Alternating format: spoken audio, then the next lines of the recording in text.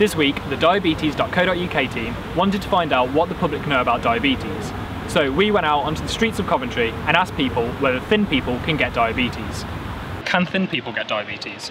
Yeah. I'm sure they can. Yes. Yes. Yes. Yeah. Anybody can get diabetes. They can do, I think. They can do, but you know, I know it's associated with people who are overweight. I presume so.